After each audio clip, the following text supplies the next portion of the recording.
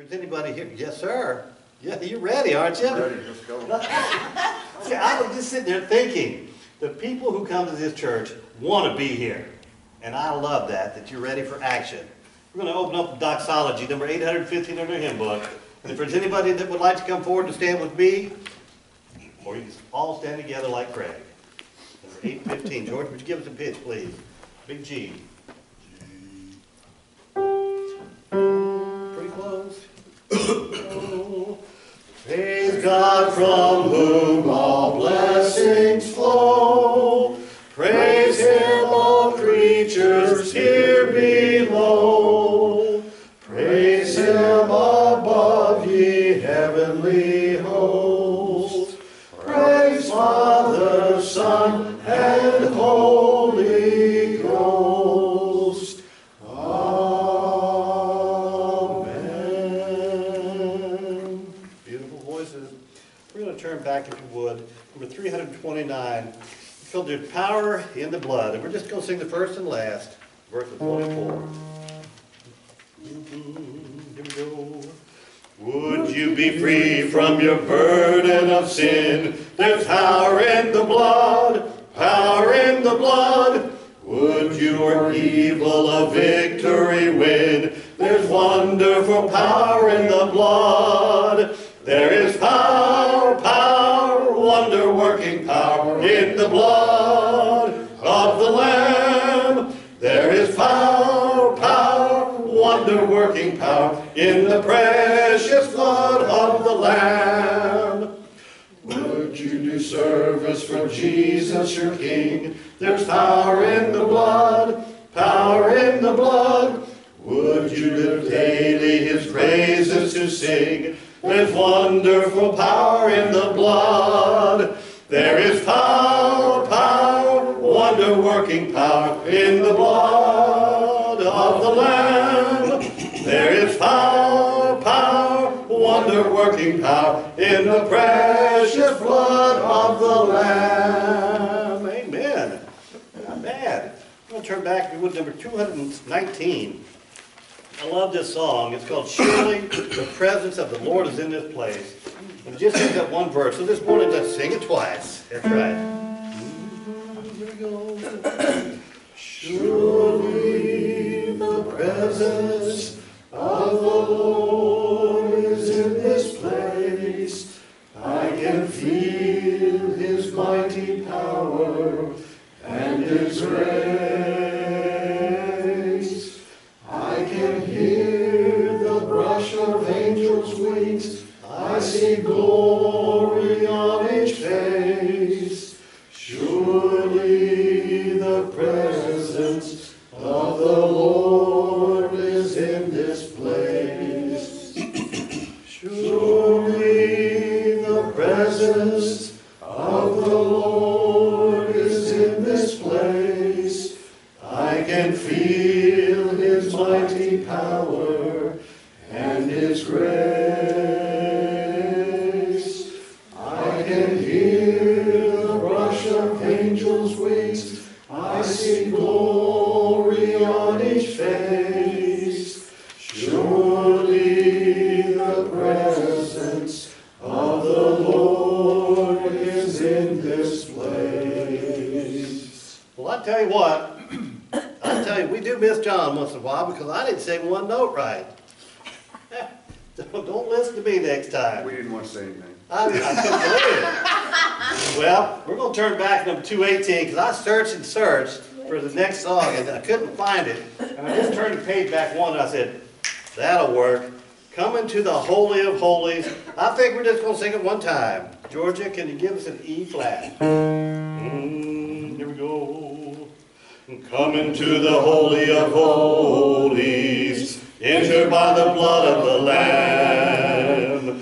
Come into His presence with singing, worship at the throne of God. Come into the Holy of Holies, entered by the blood of the Lamb. Come into His presence with singing, worship at the throne of God. Lifting holy hands to the King of Kings.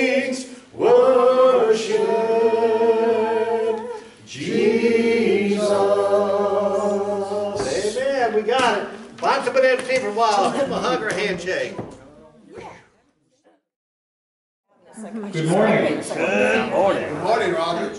Thank you, Bob, Ted, assorted others. Good to see everybody. Well, you know who you are.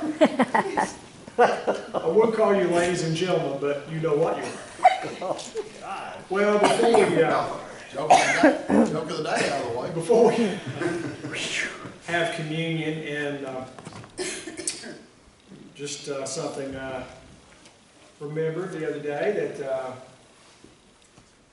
51 years ago on October 29th, that's what today is, October 29th, 1972, the church at Athens had their very first church meeting. So 51 years ago, today marks that first meeting. So thank you for being here. 51 years. Wow. And we thank all those that came before us and founded this church. And if they're not here with us, we miss them dearly. So we'll never forget them. Before we have communion this morning, I'm going to read from the book of John. From John chapter 3. And I think that most of you know these verses that I'm going to read. Verses 16 and 17 from John chapter 3. Jesus said, "For God so loved the world that he gave his one and only Son, that whoever believes in him shall not perish, but have eternal life. For God did not send his Son into the world to condemn the world, but to save the world through him." Amen.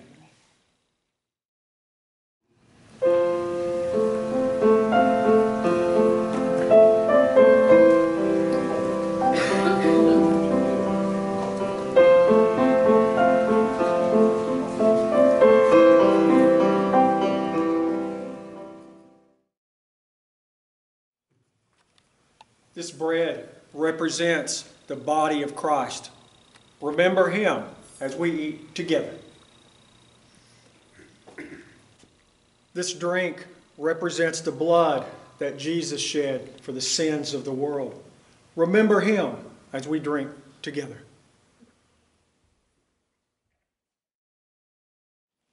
Before we take up our offering, I'd like to read from the book of 1 John. From 1 John chapter 4, verses 15 and 16. If anyone acknowledges that Jesus is the Son of God, God lives in him, and he in God. And so we know and rely on the love God has for us. God is love. Whoever lives in love lives in God, and God in him.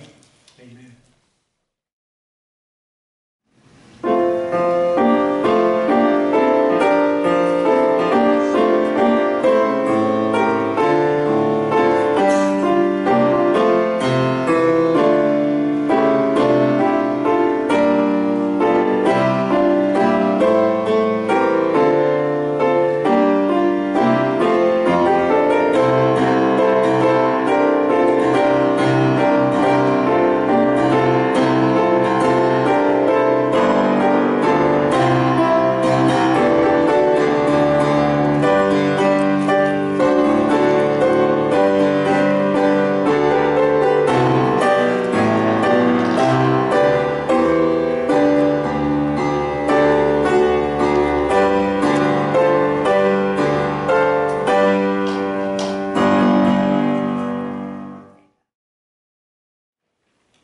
Turn to the book of Psalms, and I'm going to read from Psalm 86.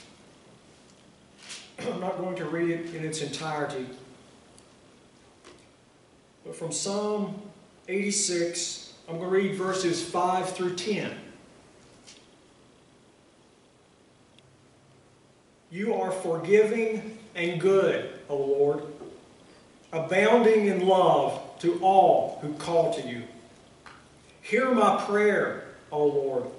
Listen to my cry for mercy. In the day of my trouble, I will call to you, for you will answer me. Among the gods there is none like you, O Lord. No deeds can compare with yours. All the nations you have made will come and worship before you, O Lord. They will bring glory to your name. For you are great and do marvelous deeds. You alone are God. Amen. Beautiful words. Well, again, thank you for being here this morning. And it is that time of year when the little creatures, many of them are trying to find a place to ride out the winter. So we have a number of ladybugs and gentleman bugs that needed attended to over the weekend and this morning as well. So if you do see one, just let the little creatures move on until maybe they expire. If they're moving, I don't like to bother them. If it's a fly, that's a different matter. I don't know why that is, why we distinguish one little living creature from another. What's so wrong with a fly? Maybe they're just not as cute as the little ladybugs and gentleman bugs. But we love them, and they have their purpose in life as well. Well, we didn't have a joke of the day, but I did put a little something in your bulletin that goes along with the article that's right above it. So I hope you will appreciate that little cartoon there. That in the article above it talks about a sense of humor, and we know religion is a serious matter, most definitely. But as it says here, some of God's most dedicated servants have been lively, happy people. And it goes on to say that one of the most beautiful things we read about Jesus is that ordinary people enjoyed listening to him, and children were at ease in his presence. This would not have been true had he been constantly gloomy. Wouldn't it be nice to hear Jesus tell a humorous story? We have things in the Bible that we know he used everyday examples to tell stories, but wouldn't it have been something? And one day we'll get a chance to do that when we're all gathered and Jesus is telling us a story. Would that be a beautiful day? And I hope that I'm there with all of you listening to that story.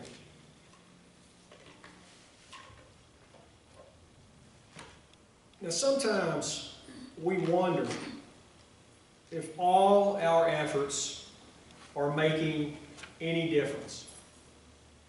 Do our efforts make any difference at all? And sometimes we can get discouraged thinking that our acts of kindness, compassion, are insignificant. In Galatians chapter 6, verses 9 and 10, Paul wrote this. Paul said, "Let us not become weary in doing good, for at the proper time we will reap a harvest if we do not give up. Therefore, as we have opportunity, let us do good to all people." That's Galatians 6, verses 9 and 10. And we know that Jesus said we are to love our neighbor. And Jesus taught, it is not those who are healthy who need a physician, but those who are sick. So the truth is, we are all in need of help in some way. And when we see someone in need, we are to show compassion and kindness to that person. In Matthew chapter 25, verse 40, Jesus said, "I tell you the truth, whatever you did For one of the least of these brothers of mine, you did for me. So we are to watch out for our brothers and sisters that are in need. And in that story from Matthew chapter 25, they asked Jesus, well, when did we do an act of kindness for you, Jesus? And then that's when he tells them, whatever you do for the least of these brothers and sisters of mine, you did for me. And there's a reward for that. Now, not too long back, we talked about how Jesus fed the thousands of people with those little loaves of bread, those 2 sardines. And we said that just a little bit, when we place it in the hands of Jesus, becomes much, doesn't it?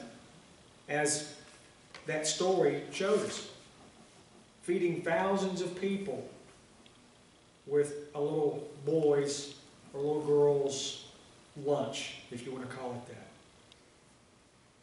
The Lord is able to take the small acts of love, the small acts of faith, and then the Lord multiplies them just as he did with the bread and the fish.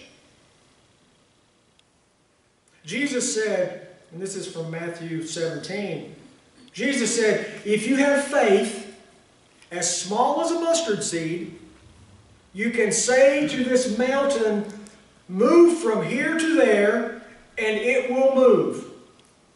Nothing will be impossible for you. So we should not underestimate the power of a little act. Bob often says, give someone a hug, maybe a smile, maybe a touch when you leave here today, because it might be the only one that they get. He says that on a regular basis. It's the small acts of love and kindness that will lift someone up when they need it. In Luke 16, verse 10, Jesus said, whoever can be trusted with very little can also be trusted with much. And whoever is dishonest with very little will also be dishonest with much. People who fail to be trustworthy in showing love, in showing kindness, in showing service, in those little opportunities, will not be given greater responsibilities in the future. Whoever does well with the little time that they have, the few talents that they might have, or the few resources that they have, those people, when they use them for others, will be entrusted with more. The person who hides what talent they have, or hides their abilities, they're never going to be given more and will become stagnant. And we know the old saying, use it or lose it. So if Jesus gives us talent, time, we are to use that for the good of others. And if we don't do that, we will not be given more. Why would we be entrusted with more if we don't use what we have? In Mark chapter 4, verses 30 through 32, Jesus said, the kingdom of God is like a mustard seed. A tiny seed. A tiny mustard seed.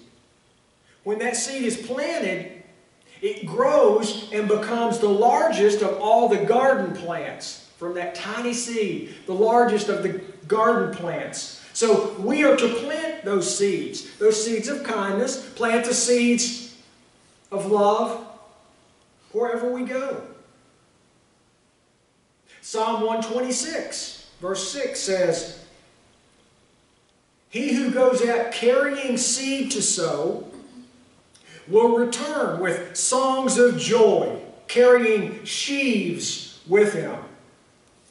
And we know that the Bible teaches that one person plants, another person waters, and God then will bring the harvest. Nature's God. The Declaration of Independence says that. Nature's God takes the small, seemingly insignificant people of the world and uses those seemingly insignificant people in a mighty way. We've seen that over and over again. That person that is seemingly insignificant that goes on to do great things in the name of the Lord. In Luke chapter 21, verses 1 through 4, Jesus said of that widow, if you remember, that gave a small 2 copper coin offering. And Jesus said, I tell you the truth, this poor widow has put in more than all the others. All these people gave gifts out of their wealth, but she has, out of her poverty, put in all she had to live on. What an act. And as we just said, the Lord will multiply every gift that we give for the good of others. He will multiply. We might not see the results immediately of something that we've done. But that is what multiplication does, isn't it? This times this times this times this. This person to this person to these people to these people. And the end result is a huge number. It may have started off very small, but eventually that number becomes huge, doesn't it? Multiplication. That's what the Lord does. God knows who can best serve His purpose. All of us. He knows that. God knows who can serve His purpose. Those that want to. He doesn't care what we look like.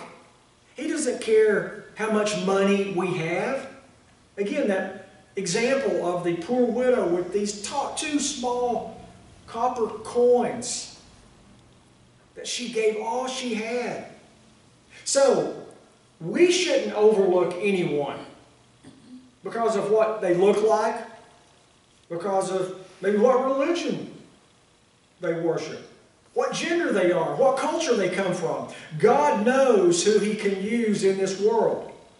It's not exclusive to a little club, is it?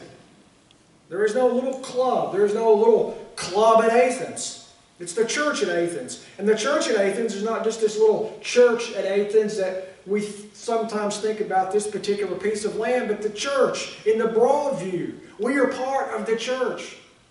We're part of God's plan.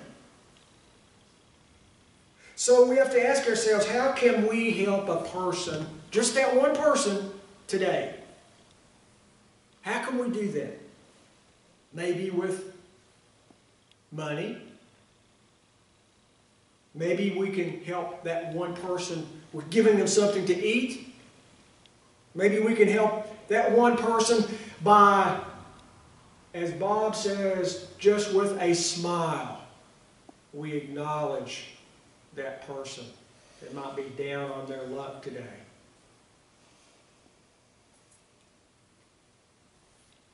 Jesus said, I tell you the truth. Whatever you did for one of the least of these brothers of mine, you did for me. We're going to have an invitation hymn today, and we should always remember that love and compassion never goes out of style, does it? It is never not stylish. It is never not correct. Love and kindness is something that we can all share with anyone. Well, our invitation hymn this morning is number 343. It's called Amazing Grace. We're just going to sing that first verse, if you would. And let's stand together.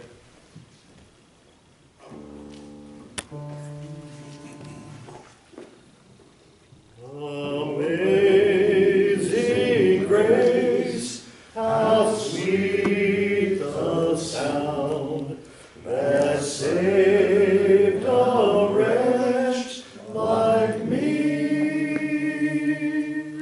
I once was lost, but now am found. Was blind, but now I see. Amen. I just knew that Bob was going to say, well, let's sing that second verse. It's a beautiful song, isn't it? Beautiful song. Thank you for being here today. And just what that song said, grace is amazing. We should never take it for granted. We are all so blessed by the great Creator. And since we are so blessed, let us share the blessings and the love that we have with those people that are so in need. Well, our closing hymn this morning will be number 406. It's called Wonderful Words of Life. Before we sing that great song, join me in a closing prayer. Father, we thank you again for allowing us to be here. We thank you for the words that Roger brought. They are so true. There's so many people in the world that need us, need your help. Give us the strength, give us the knowledge to do your will. For in the name of Jesus we all pray. Amen. Amen.